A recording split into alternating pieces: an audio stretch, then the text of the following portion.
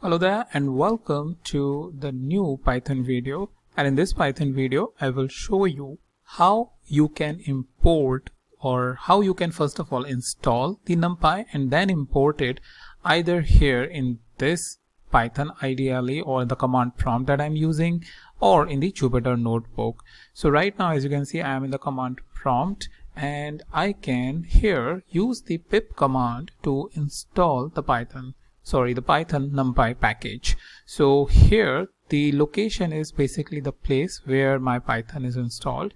So pip, then I can use this command directly, pip install numpy.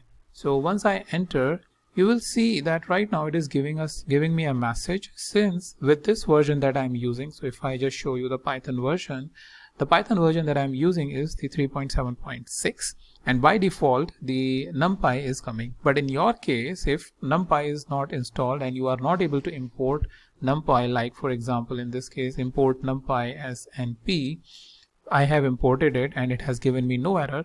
But in your case, if it is saying that it cannot find, or the Python cannot find the numpy library, then the command you will going to use is the pip command, pip install numpy. And remember, the location is where your Python is installed, C, users, and then my name.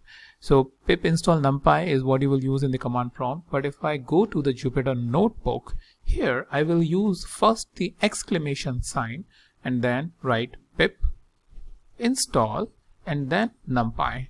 So once I enter this, it will show me again that requirement already satisfied, because with the Jupyter Notebook, which is a part of the Anaconda distribution, already gives you, but for certain reason, let's say while you are installing, for some reason it skipped the numpy and you are not able to import it, like this, for example, import numpy, and if I press enter, I don't get any issue or I don't get any error.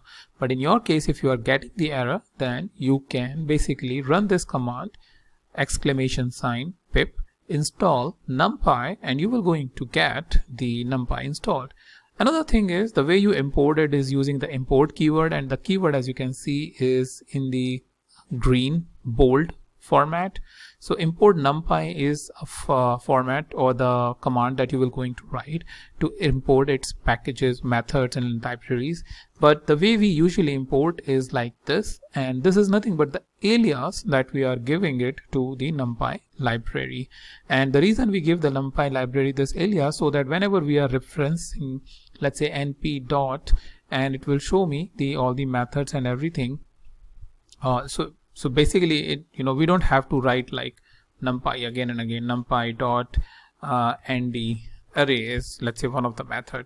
No, you can simply write np nd array or any other method that you want, like np dot mean if you are looking for average, or np dot sum, np dot min max, all those things.